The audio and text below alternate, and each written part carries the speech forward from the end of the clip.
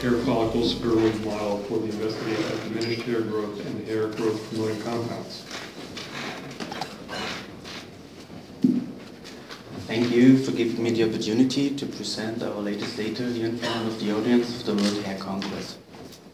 I'm going to talk about our ongoing approach to establish a heterotypic hair follicle spheroid model to further investigate the mode of action of our product Pantovigar that is used for the treatment of diminished hair growth.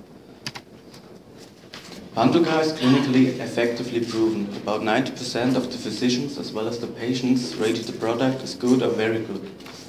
The treatment resulted in a significant improvement of the percentage of hair and energy.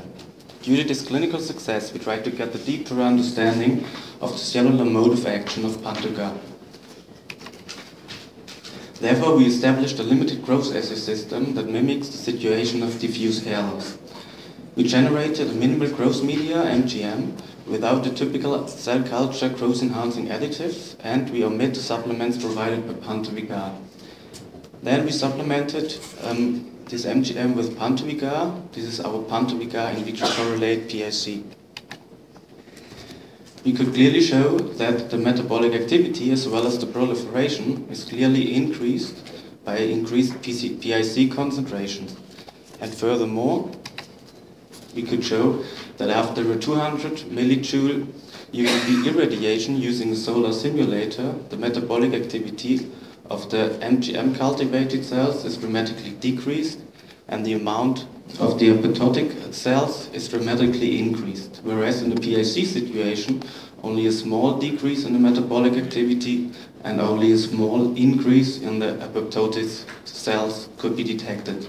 So we conclude that our PIC is able to protect our keratinocytes from UVB irradiation.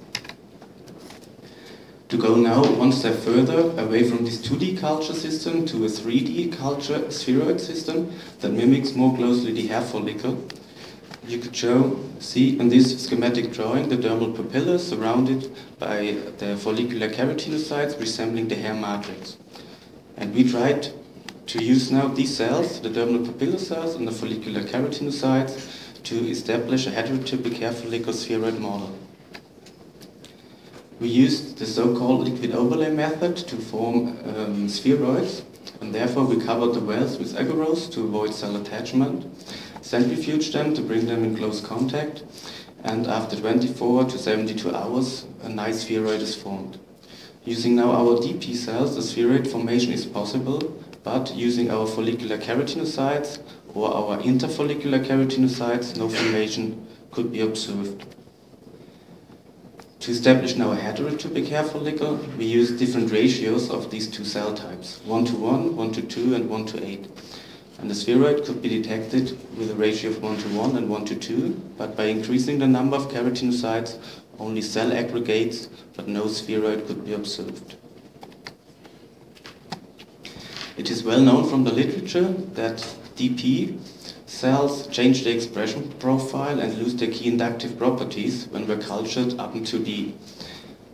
But after 3D cultivation in a spheroid culture system, they at least could show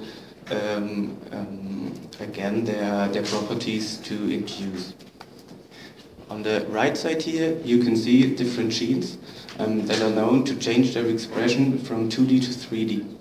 And now to validate this spheroid as a more hair follicle spheroid, we performed UPSA analysis and we could show that from 2D to 3D, the expression change of the here shown gene is in an expected manner.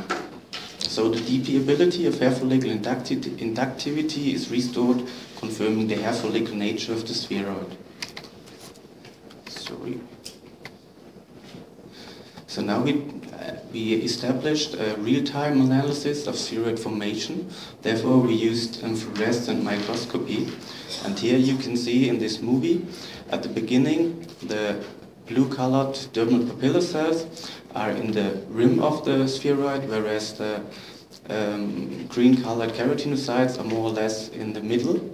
And now in time lapse, you can see the formation process. After about 2 hours, a loose aggregate and a dense aggregate, and after 24 hours a spheroid is formed. Now we can suggest that in the middle there are the green-colored keratinocytes surrounded by the blue-colored dermal papilla cells.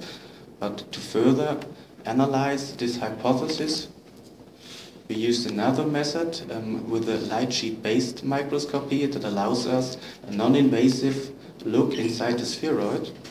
And in the next movie you can see the spheroid going in different layers, going down from the top to the bottom of the spheroid, starting here with the dermal papilla cells.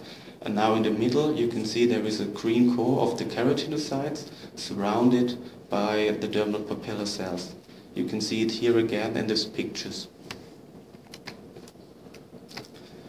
To further use now our MGM-PIC model, we cultivated the cells in PIC, and we could observe a nice spheroid that is stable over a period of time. Whereas if we cultured the cells in the MGM, we could observe only a dense cell aggregate that is disintegrated over the time.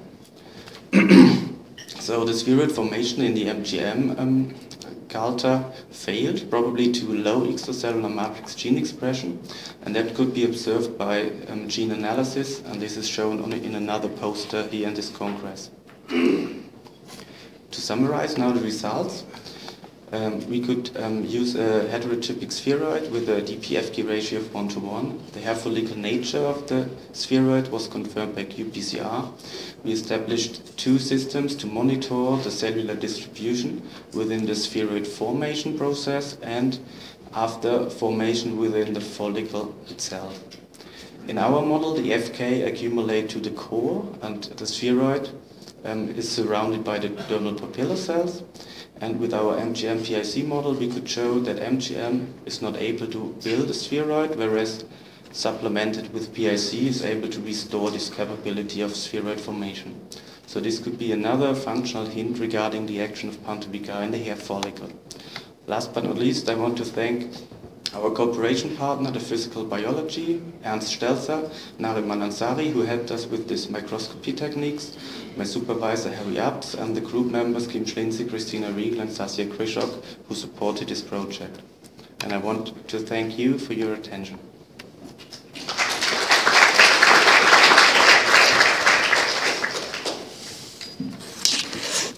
I'll ask a question while others will come up. When you look at your spheroids, how similar are they with respect to, say, alkaline phosphatase expression or other gene expression? Have you ever looked at that? So in case of size and so on, they are very similar. And we checked that in 2D cultivation, the dermal papilla cells for their activity of alkaline phosphatase. And after 3D, or after spheroid formation, we again checked the alkaline phosphatase, and it's rising. So in the 3D situation, we have a higher alkaline phosphatase activity. But when you compare the 3D spheroids to each other, yes, are they heterogeneous? No, they look similar, pretty similar. Any other questions?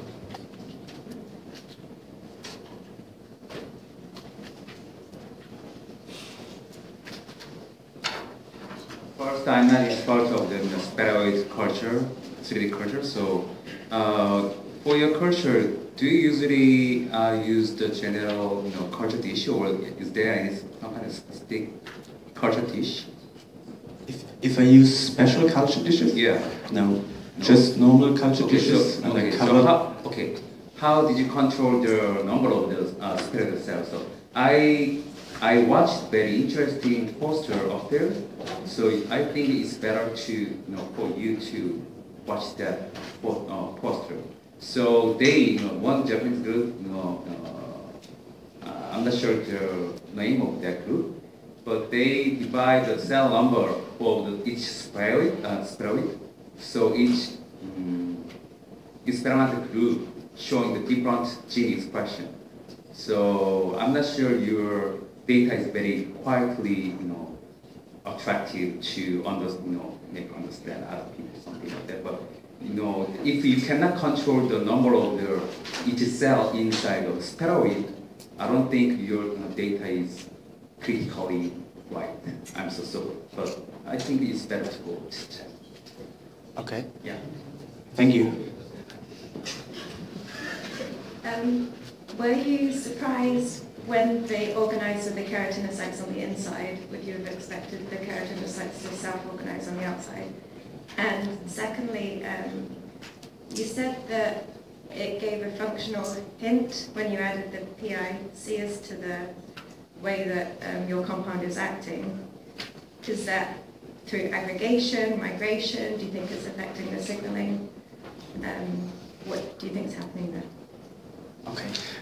First question, we thought we really didn't know which cells go to the core or stay outside, and so we thought that due to the centrifugation process, the keratinocytes go into the core and the DPs are around them, and then due to the formation they will stay inside the core of the keratinocytes. So it would be better the other way around, you're right, but we try to establish these microscopy techniques and with two different cells to follow the formation process. And the second question, we could show in another gene expression analysis that the PIC cultivated cells show a higher expression of extracellular matrix genes. And that's why we thought this could be the reason that the MGM cultivated cells didn't form a proper spheroid. Okay, thank you.